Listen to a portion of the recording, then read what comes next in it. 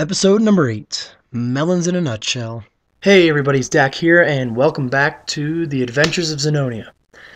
So, you may have noticed I haven't put out a video in a few weeks now, and if you don't follow me on Twitter or any other site that I post on, you may not know that I lost my voice, and you could probably hear it right now. Still not completely back, but kind of enough to record.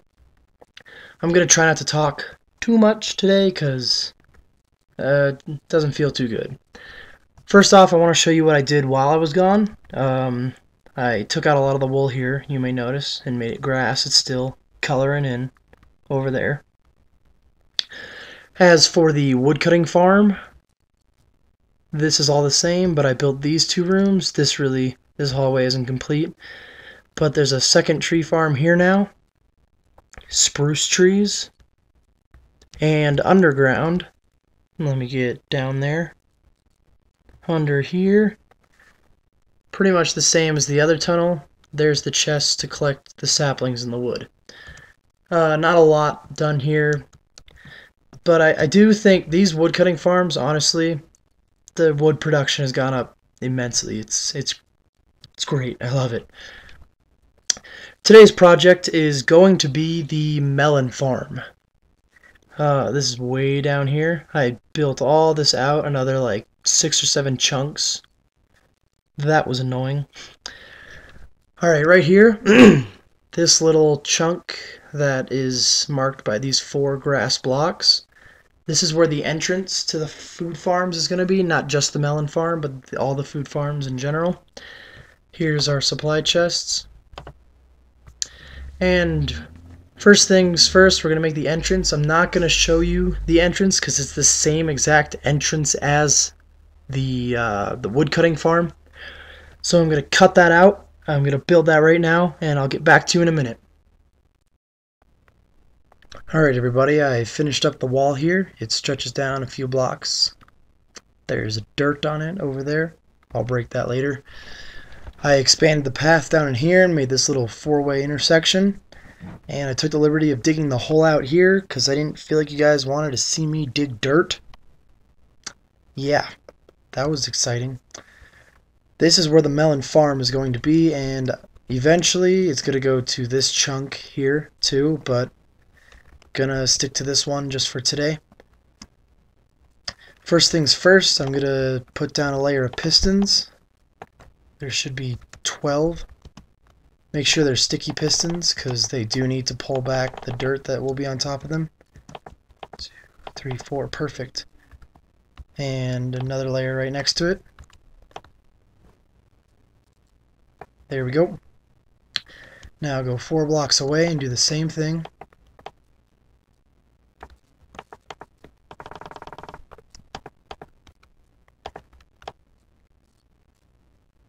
Just like that. And then on the other side, do the same thing.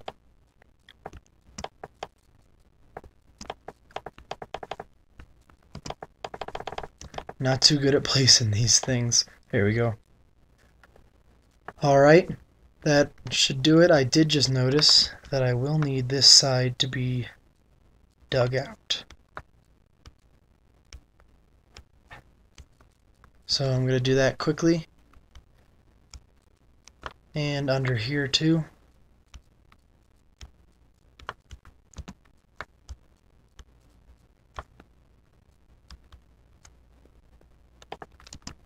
And I'll do that other side in a second. I'll show you what we do now.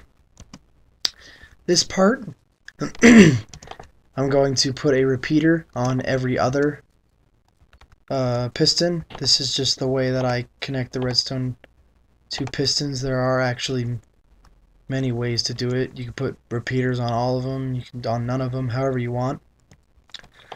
I just do every other because I find this to be the easiest way for me.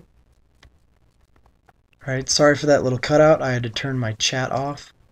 Had some kids who were starting to talk to me, and yeah, that's basically it. So I'm still doing the same thing as I was a second ago, just on this row now.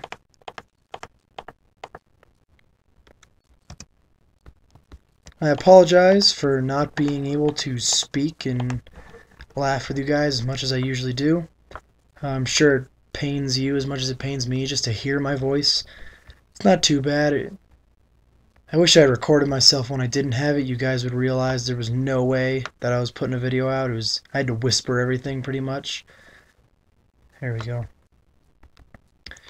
And this should be it on the repeaters. I'm going to have some extra ones, which is good because I always need redstone repeaters. I'm really lucky I built all this in a swamp biome because there's slimes spawn all the time. But these pistons, that was most of my slime ball collection, so now I'm gonna have to redo that one. Alright, here we go. Excuse me. Now I'm gonna connect the redstone all the way down every line. I'm gonna do that on all 3 layers.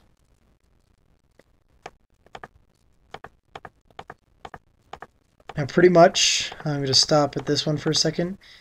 If you put a charge right on this redstone here, it would turn on all of the pistons in this row and in this row.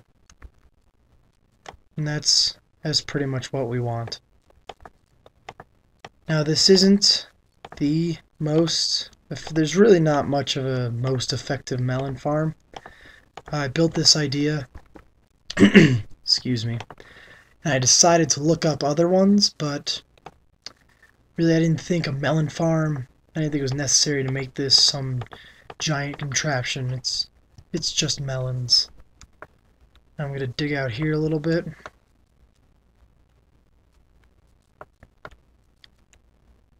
I do believe that if... I get the feeling this is one too low or too high, and I'm hoping it isn't because that would be such a bummer. But I'm going to put... it is. I do see what I did wrong. Alright, I'm going to destroy all this and make it one lower. I'll be right back. Alright guys, sorry about that mistake there. I moved everything, not the pistons, I moved all the redstone down one so that they're charging the dirt under the piston, and that should still turn it on. This way I can get the water in there to plant the melons. I don't know what I was thinking before. Just screwed that one up. Alright, so I have these pressure plates, and if I place one there, that should turn on that redstone signal and turn these 2 inside rows on. Hopefully I did it right. There it goes. And I think I set one up here. I'd be wrong. It's right next to it. There's the outside row. Let me break this quick. Gotta do that again here and here. So now all the rows work. Next step, I'm gonna put some dirt on the top of each piston.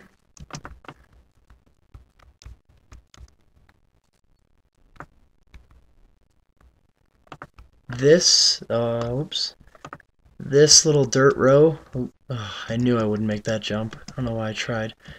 Represents, it's gonna be the like tilled dirt that the melons all sit on top of.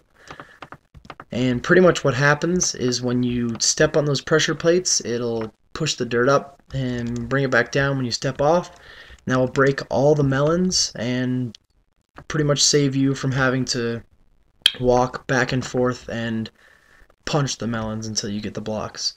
So now you understand why it's not like a super efficient excuse me, a super efficient automatic melon farm by any means, but it gets the job done, and I personally kind of like it. I don't know about you guys.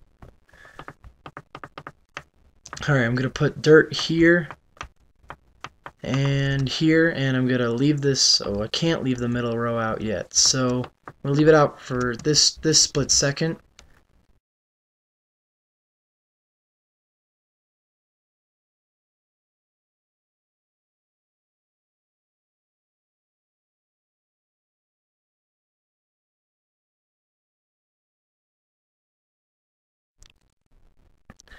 Okay, so now I have left out that middle row, and I'm going to show you what I'm going to do with it here. You got to build it backwards, right? I'm just going to put hoppers in it. For now, I'm just going to leave it as a row of hoppers, but you will in fact see where those hoppers go in a little while. Just right now, I'd rather not have to go replace it. That'd be kind of stupid. So just putting it there because that's where they're going to end up, and I'll show you their use in a second. Now that I have that done, I'm going to put dirt on top of the dirt, and that'll leave the hoppers exposed.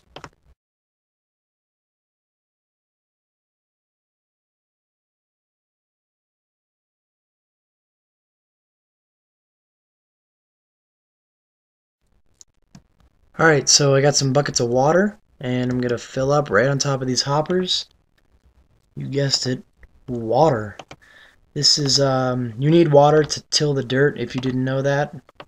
I'm sure most of you watching this know kind of basically what I'm doing now, the idea of the melon farm. If you don't, really, you need to be, what is it? It's 4 spaces. It can be diagonally, so I can go 1, 2, 3, 4. This space would work too. Away from a water to have the tilled dirt become wet tilled dirt. If it's dry, then it can't grow any seeds. Oops. So right here, we have the 2 rows of water, and now, oops, all of the dirt in this chunk is within 4 spaces of a water. So now it is time to plant my melons.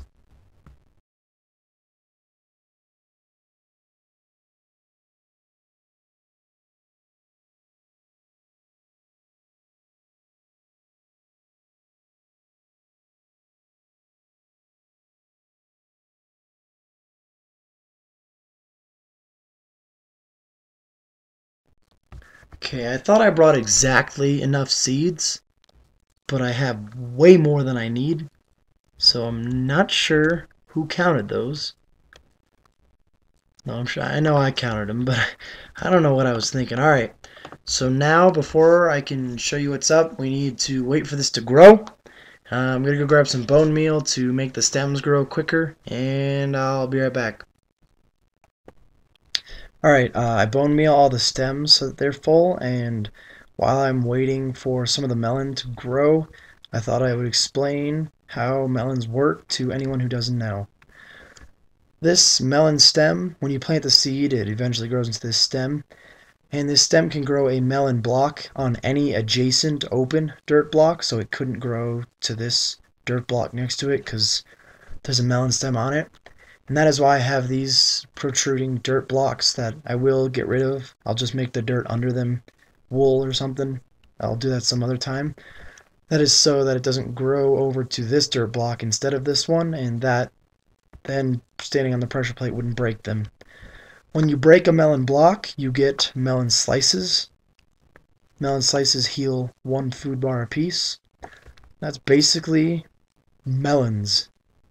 Melons in a melons. There you go. Alright, just gonna keep waiting for all these to grow. Alright, so while I was waiting for the melons to grow over here, I figured why not just move on to the next part while they grow? And that's what we're doing now. On this side of the melon farm, we are going to have the collection building. That's pretty much where the hoppers are going to end up. Or, yeah, I said that right. And this building is not going to be used a lot. Not a lot of melons going to come through here. It's really all going to end up in your inventory. That seems like the right height. But I do think it is important to make something pretty out of it. That's basically, as I've said many times during the series, that's what I do, as I try to make the stuff look cooler. I'm not really that good with redstone. Like, this is one of my better redstone projects at the moment, is this really dinky melon farm over here. So here we have an outside of a building, and I'm just going to fill this in quick.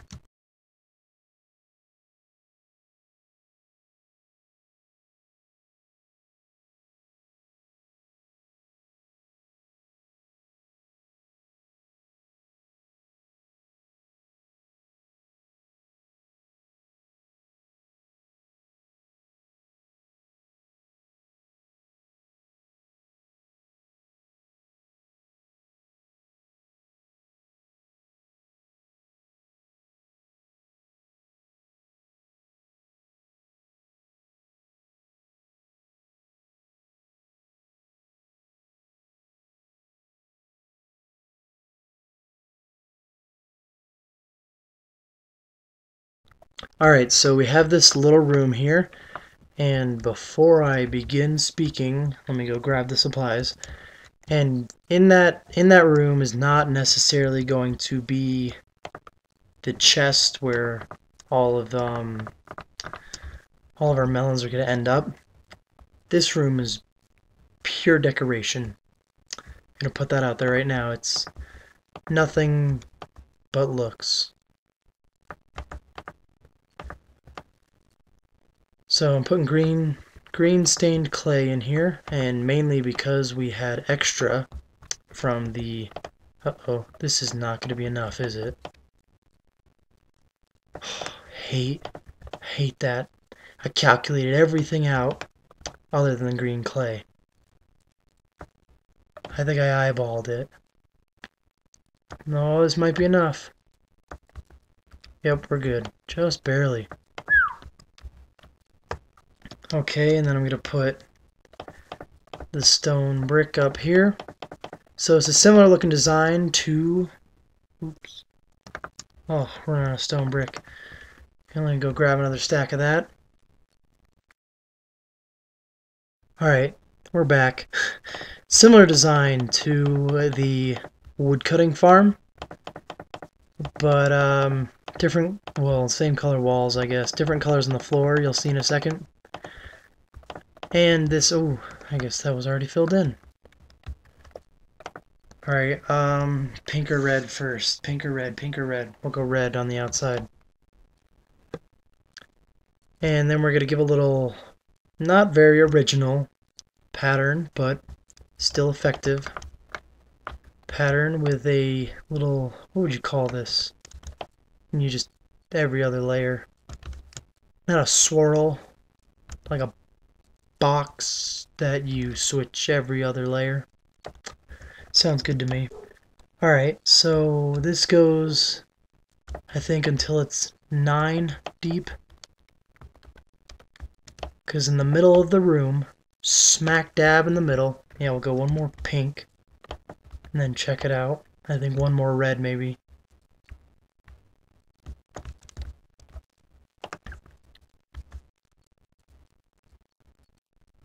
It's getting to be nighttime soon.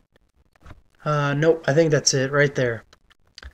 I'm going to dig out a hole right here. Of course, I built a dirt platform over instead of filling in all the water, and that might hurt me right now.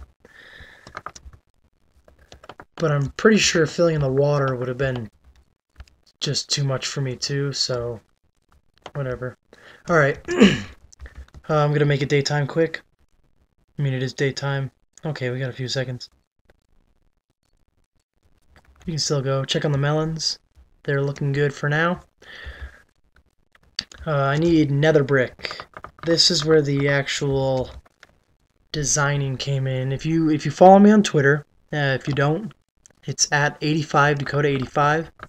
Not too creative. If you do follow me on Twitter, let's see, I said something about having builder's block instead of writer's block. This was what I had builder's block about. I could not, for the life of me, figure out how I wanted to make this part of the melon farm. It was just too much stress for me.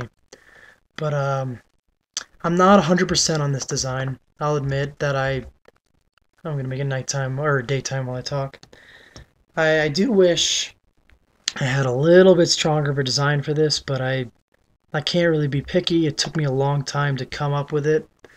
And I think it's good. It's not bad, that's for sure. But the nether brick, I like building with nether brick. I think its color goes well with a lot of stuff, but I don't know, it's always been tough for me, like exactly what I want. I don't want to overdo it, and it's kind of a pain in the butt to collect, in my opinion. I hate getting it. But I'll continue this now.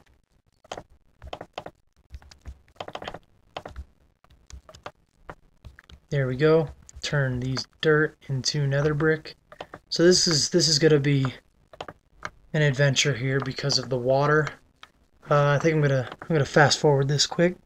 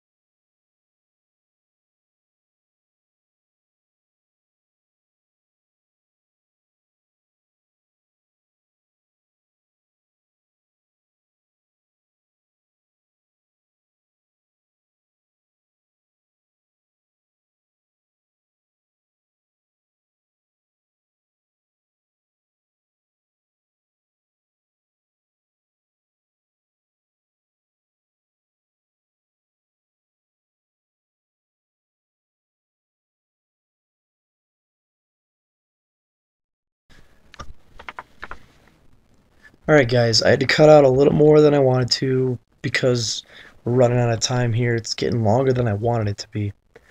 So I finished up this tunnel and I took out some detail that I was planning on putting in. There was going to be some melons in the... Oh, that creeper's back there. I gotta be careful. I was going to have melons in the walls and, excuse me, nether brick fence, stuff like that. Kind of decided against it. I already put a lot of work into it and I felt like it's looking good.